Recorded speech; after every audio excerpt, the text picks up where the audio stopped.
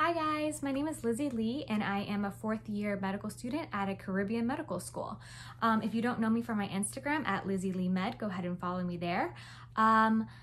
So like I said, I am from a Caribbean medical school and a lot of you guys have requested that I talk about my experience there. A lot of you guys have had a lot of questions, so I felt like it was long overdue to do a video about it. Disclaimer is, this is specific to my experience, my opinions, and my Caribbean medical school that I went to. So not all medical schools are set up the same, and that applies in the Caribbean as well. The medical school that I attended was called American University of Antigua. And if you watched my last video, you would know why I went there, but let's just say I didn't do so hot in the MCAT, right? So if you're in this position like me, or like I was, where your application isn't complete, either your GPA is not okay, your MCAT score is bad, maybe not enough shadowing experience or whatnot. You're in the situation where you're either applying Caribbean, thinking about applying Caribbean, or have already gotten accepted into Caribbean. And you're watching this video as maybe some insight into it. So hopefully today I can answer some of your questions, but I want to first start off by saying that you are a rock star, okay? Applying Caribbean does not make you lesser than. Just because you failed something or just because you got rejected from something doesn't make you lesser than. You are a rock star. You got rejected, you failed something, and you got back up and you found a way to make your dreams come true, okay? So that's how I feel about going to Caribbean medical school. One of the questions that I did get on my Instagram was, do you have any pros for Caribbean medical school? And let me say, my pro for going Caribbean medical school is it is another shot at your dream, okay? So you are not lesser than, you are not worthless, you are not a failure, you are a fighter, and you're gonna get back up and you're gonna do what you need to do, because guess what? At the end of the journey, you're gonna become a doctor. So it doesn't matter how you get there, you got there, all right? So let me go ahead and start with reading some of these messages and Q&As that you guys were asking me. Are the match rates at Caribbean schools really not as competitive as the US ones? Yes, it is true. I literally just looked it up for this last year, 2019. The match rates for a US IMG is around 59%. And a non-US IMG was 58.6, I believe. If I am a US citizen, I'm considered a US IMG. And if I'm like not US citizen, I'm considered a non-US IMG. Make sense? And yes, the match rates are lower, but completely doable. I had a bunch of my friends just match this past cycle that went to my school, and all was well. And to be honest, if you don't match, guess what? What I say, we're fighters. We got this. We're just gonna apply again, and we're gonna take a gap year, do research, do whatever we need to do to get to that end goal. All right, next question. Is the failure rate actually that high? So this is me pulling from my own experience at my school in my program. My original class had 400 students in it. At the end of it, I believe 100 of us remained. And yes, that does sound very scary, right? A lot of the students like failed out. But what did I say about us? We're freaking fighters. So technically not all of us failed out, but the people who didn't pass that semester joined the lower class. Does that make sense? So technically, yes, the failure rate is high because I did know a lot of people that failed out, but it's also due to a specific person's drive, their motivation, their like, do they want to be there? A lot of my classmates, some of them didn't even want to be there, you know? So it all depends on that. Don't get scared by the statistics, because you are more than a statistic. You got this. Cost, it's expensive, okay? It's, I think it's the same, if not more than US schools. Don't quote me on that. Go look up the prices yourself. But just know right now, I think I owe like $382,000 in debt just from med school, not from undergrad, just med school. I think each semester it's like 40 something thousand that I take out. So each year is 80 some, let's just say 80. And then 4 years, what's 40 times that? 320. And then there's like different semesters that I had to do, like extra semesters that I took out money for too. It's just a lot of math. I can't. All right, the next thing is experience. Okay, so one thing with me is that I actually enjoyed my experience for the most part. I think anywhere you are, even at a US med school, anywhere you are, you're gonna have hardships, right? There's gonna be a class that you hate. There's gonna be a professor that didn't teach you that well, or like you didn't like their teaching or whatever. You're gonna complain. You're gonna say this school sucks, da da da da. But at the end of it, when I'm looking back on it, I have to say I don't regret it. And that's one thing that people ask me, and I ask my friends too. I say, if you could do it over, would you do it again? Some people say no. You know, I've had friends say no, but for me specifically, I think I had to do what I had to do. I didn't get accepted into 50 medical schools that I applied to in the US. It got to the point where I didn't know what else to do. Caribbean school took me in like their like orphan child. So I'm thankful. I'm 100% thankful for them. The experience more so is rough. It's very hard with island life adjustments, which is another question. So island life, when I was there, it was less developed than it is now, because I know they're building like new apartment complexes and like the roads are getting better and stuff like that. But when I first went there, the roads were dirt. The airport that I flew into was like a little shack. Now there's a huge airport there. But one thing I will say specific to Antigua, my island, is that on Sundays, the island is closed. Like, we didn't know that. I flew in with my friend because we both got accepted. We flew in on a Sunday and we're like, oh yeah, fly in on a Sunday. We have all day to recuperate and then Monday we start, right? No idea to me that this island is closed on Sunday. It's like their rest day. So we get there and we're in the hotel room and we're like, we're hungry. And then the hotel guy is like, oh, I just want to let you know everything's closed on Sundays. And we're like, what?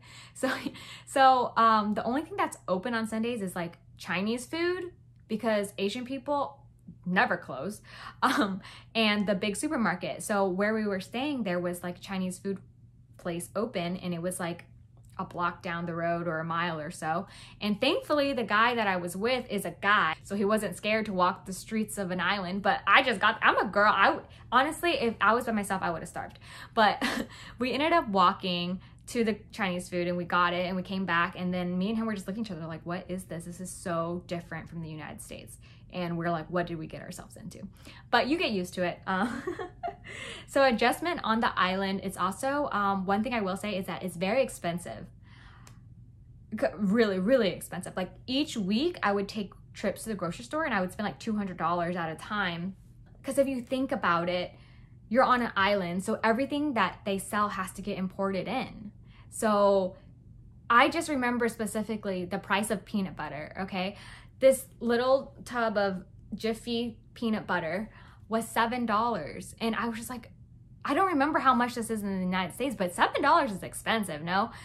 So I went to Walmart after I got back for one of my breaks and stuff. I saw the peanut butter and it was like $2. And I was like, what? That's crazy. How cheap is like stuff in America? It's just because like on the island, everything has to get imported in. So if you want Breyer's ice cream, you're paying $15 for it. But it's expensive. So cost of living is very expensive on the island. My rent for my apartment was $1,000-ish a month, 1,200, something like that. And then a car rental. So there is bus transportation that is $400 a semester. I'm not sure if that's changed, but the more you get comfortable with the island, like the more longer you've been there and stuff, you kind of want freedom to go to the grocery store and stuff. So you rent a car, and car rentals are average around like $400, $500 a month. So it's pretty pricey. Okay, I like babbled on for that for a while. Recreation. So what do you do for fun on an island? So my island specifically, there was 365 beaches. That's what they advertise, right? but I've probably been to like 5. But I will say the beaches are so freaking beautiful, even though I got to see them like 5 times because we would only go like after we finished an exam or something. Honestly, I really do miss the island. I would go back on vacation. I think I would, just to see the beautiful beaches again. A lot of people, there's a lot of school activities and stuff. There was like yoga, there was fit club where it's like you just get together and exercise. Obviously there's all those other clubs and stuff. I actually joined a medical fraternity. It was called Phi D, Phi Delta Epsilon. And it's a huge fraternity for all US med schools too. So I feel like that was a good networking tool if you want to do that. Somebody said best school. I am not sure. I am not sure which is the best Caribbean medical school, but there is the top 5 and you could Google that. All right, let me go on to the next because this is a lot. All right, so another question I got was, have you ever felt judged from the medical community for attending a Caribbean school? And the answer to that is surprisingly no. Like, absolutely none. I've been rotating at various hospitals in America because that's what happens. Maybe I should talk about like the curriculum, how it's set up a little bit. You do 2 years on the island and then 2 years in America. That's just what it is, okay? And the 2 years on the island is didactic learning where you're learning from like presentation from your lectures and books and all that stuff. And then you take your step 1 and then you go to America to do your clinical rotations. And that's when you take step 2 CS and CK and residency.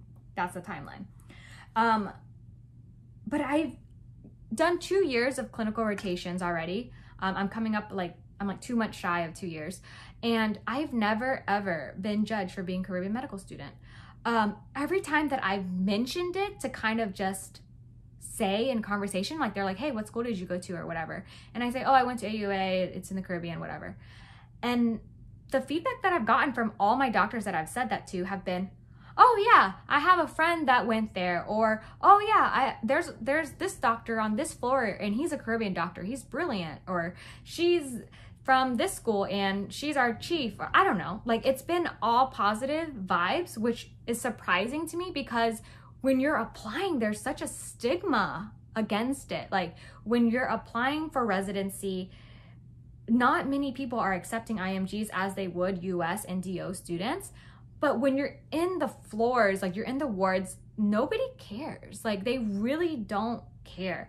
And I doubt that if you're in the emergency room because you got your leg chopped off or, you know, something's wrong with you, I doubt you're gonna look at your doctor's name badge and see so-and-so MD, and I doubt you're gonna be like, did you go to a Caribbean medical school or a United States one? Don't think so. They're gonna be your doctor no matter what. So take that into consideration. Somebody asked, is it something that you would recommend doing? And this, I feel like, is a double-edged sword. I think if your application is good and you're able to go to US schools, do it, shoot your shot, apply. And if you have time or you have the resources to either retake your MCAT or do a post-bac or do some research or do something to increase your chances of getting accepted into US med school, I say do that too. I personally, my own opinion, think Caribbean medical schools are great alternative, and you didn't get accepted into US schools and you're choosing Caribbean. But I can't say that for everybody because some of my classmates specifically only applied Caribbean, which I don't know why, but to each his own. I just remember when I was at the presentation or whatever for my school, my dean for my school even said, you wouldn't be here if you got accepted into US schools. And if you got accepted into US schools, go to US schools. That's what he told me. That's just what happened. So that's my take on it. Is it different from American medical schools? So there are certain medical schools that are set up in a US style. Mine was, it was set up like 2 semesters per year. But some Caribbean medical schools are trimesters where there's 3 semesters per year. Okay, so this is the question too. People are confused. is it in English, and what are the entry requirements? So when I was researching medical schools as well, I know that there were some in Puerto Rico and stuff, and some of those, like, they have either Spanish classes where you can take Spanish to kind of like build up your language repertoire. But my school is completely in English. It was an English speaking school. The professor spoke English to us, so it was fine. There was no language barriers in that. And how does it work? Do you get a medical license just to practice in the Caribbean? No. This is something that somebody asked me as well, so I think that I need to address it. So when you're going to Caribbean medical school, you can come back to the United States to practice. Like, yes, you can. But if you wanted to stay there, you could do that too.